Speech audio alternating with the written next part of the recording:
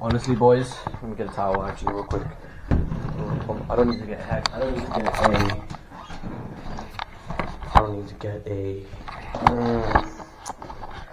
brain cells work, please. I don't need to get a hairdryer anymore, considering my hair is so short. But I still do need a towel just to dry my hair a bit, and then my hair gets dry real quick. So a bit more personal. Keep eye contact with the camera this time. Honestly, boys, girls, an odd girl that watches the video. I think was it like 34% girls, which is very high. It's very weird. Am I that feminine or something? It's quite high for a male talk channel. What the?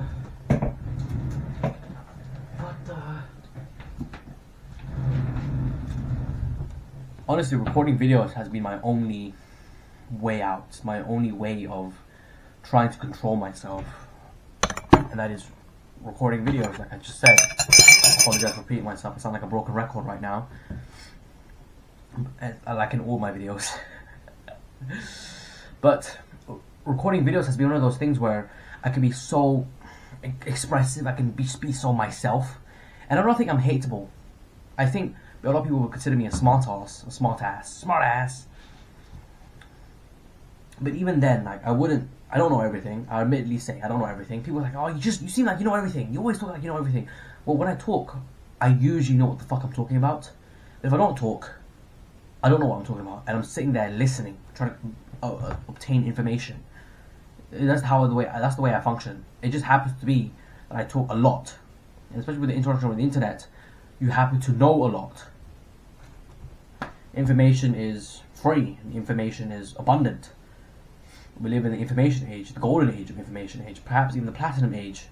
Next, the titanium age, as the information just continues to become better and stronger over the period of time, or the course of time, not the period of time.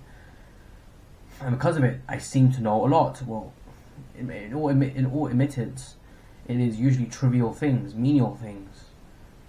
But to people that have fragile egos, seems like I know it all. Oh, you just know it all. Shut up, kid. You don't know anything. Sure, I'll shut up. What do you know? Say something. Comment something. I'm all ears. I'm free to listen. I read and respond to every single hate comment. In fact, I'm trying to compile good hate comments in order to listen to it as I work out, but I don't have any headphones anymore because I lost them. I lost my cheap plastic fake AirPods. Honestly, I think about fake AirPods. I think about school. I remember when I was in school still, college, I used to put my AirPods, I used to put on my hoodie, and I used to just daydream in class. And people ask me, why did you drop out of school? Because I used to put on my AirPods, I used to put on my headphones, and no headphones, put on my AirPods, my fake AirPods, put on my head, my hoodie, cover my head completely, and just completely and utterly just detach from the situation, daydream, and vivid daydream. Like I was somewhere else. My physical body was in that room, trying to learn in class. My actual body was out. My mind gone. Was it inoculated? I don't know the word for that. But I had complete lack of presence. That's something I can tell you for sure. And ever since I started the good habits like meditations, exercise, gratitude journaling, reading, I feel so much more present, especially meditation. Here's some of my vitamins. Video recording, honestly, is my only. You could just argue that it's a coping mechanism, but it's my only crutch in life at this point. It's very depressing, right? Always you want to make money, all the business, blah, blah, blah. Always talk about it. You always talk about your business, Jimmy. Shut the fuck up. Sorry.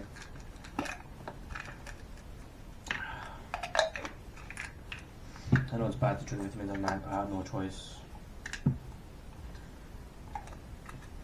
I can sleep anyway. So, could I? I like my wallpaper resets. Yay. Is it bad to drink vitamins at night? According to the Washington Post, he suggests taking your dietary supplements at night isn't advisable. Digestion slows down during sleep, so taking your nutrient supplement late at night would not be associated with an efficient absorption. I'll just do it tomorrow.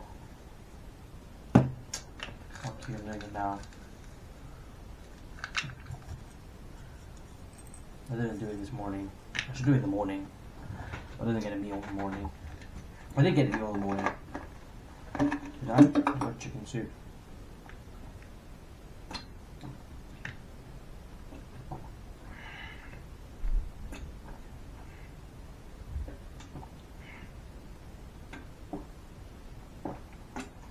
Oh, this tastes so good. Oh my god.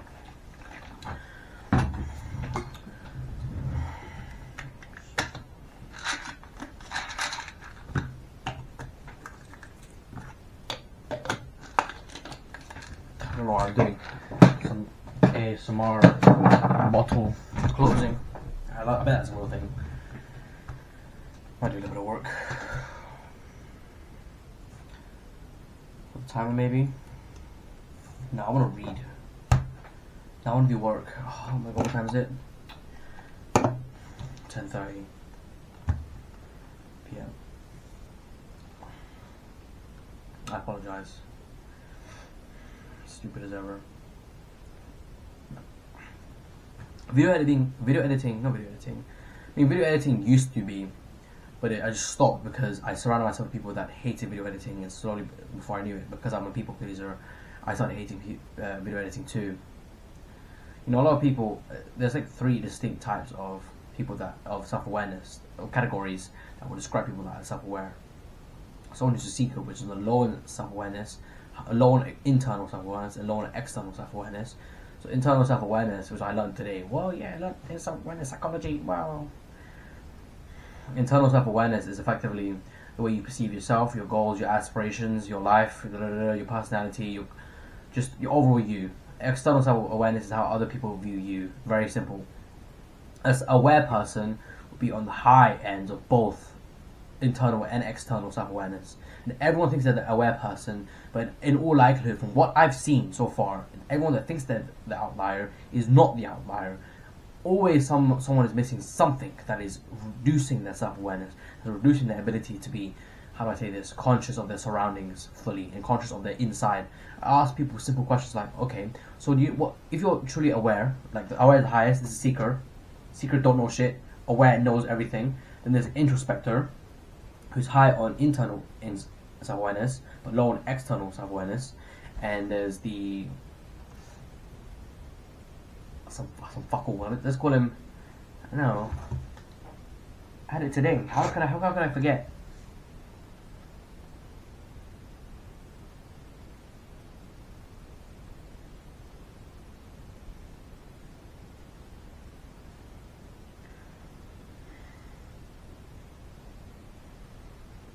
Okay, here, the pleaser. I literally just said that. So here's the graph, the diagram. Oh, it's seekers. They don't yet know who they are or what they stand for and how teams see them. As a result, they might feel stuck and frustrated with their performance and relationships. I'm a bit of a seeker myself. Introspective, they're clear on who they are, but they don't challenge their own views or research for blind spots, forgetting the feedback from others. This can harm their relationship and limit their success. I'm not introspective at all.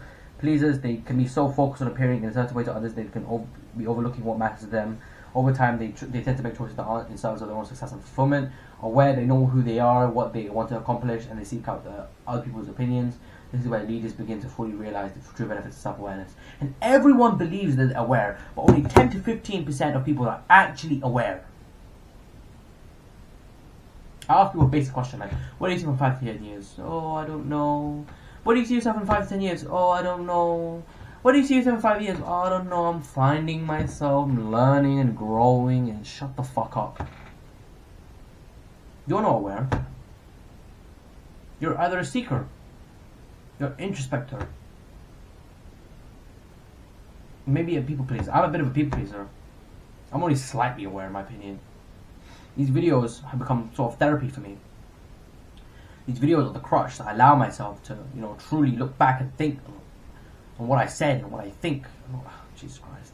Or think about what I said and what I thought at the time of the creation of that video. I watch back my old videos and I'm like, damn, I really think that. Wow, based. I really agree with this guy. Oh shit, it's me. Everyone likes to call me Asian Andrew Tate, especially my own friend group. And I don't disagree.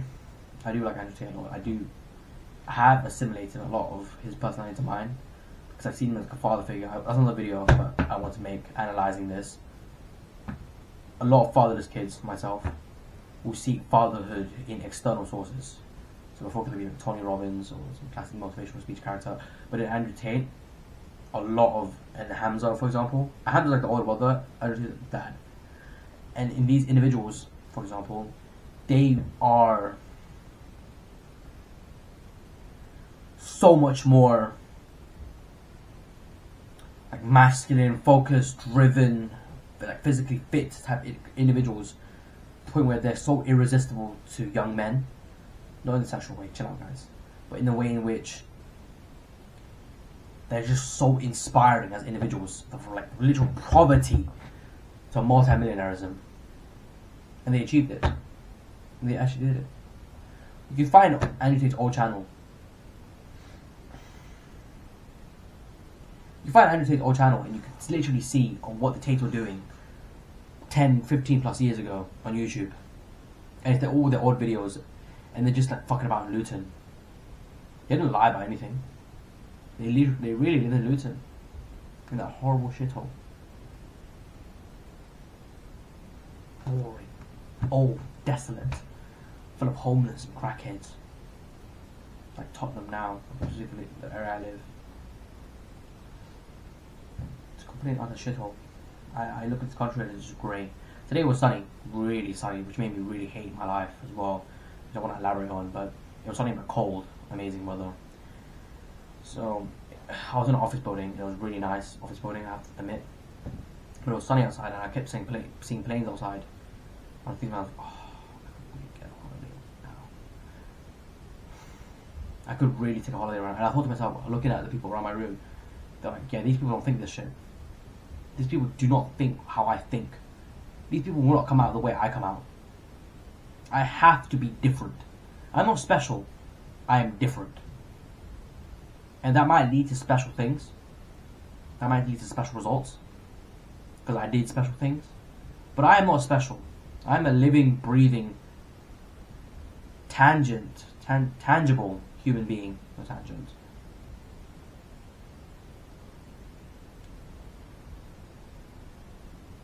And the fact that I can use me talk to myself in a camera, well, blind, I don't have my glasses on, the camera doesn't look like a camera to me.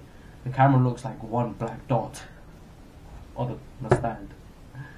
If I can use that to be deeply introspective, to post on YouTube, be consistent on YouTube,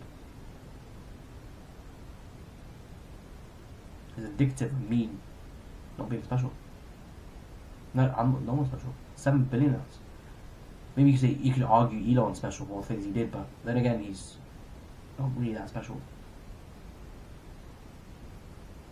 There's always going to be another billionaire, a richer billionaire, for example. There's always going to be someone taller, someone stronger, someone with more kids. What is truly special? What is truly special? Nothing. Nothing is special. Something is only special if you make it special. If you assign something value, then it is valuable to you.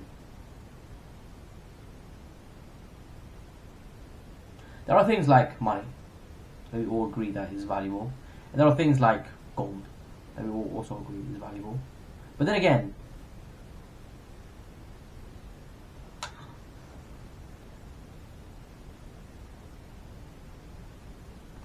you way to say that we're not special.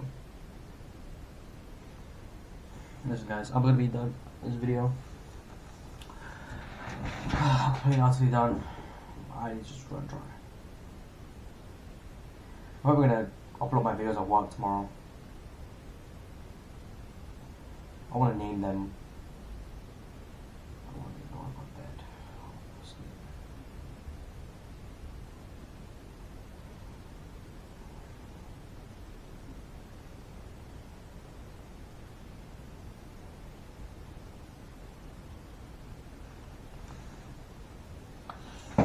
Catch you guys in the video.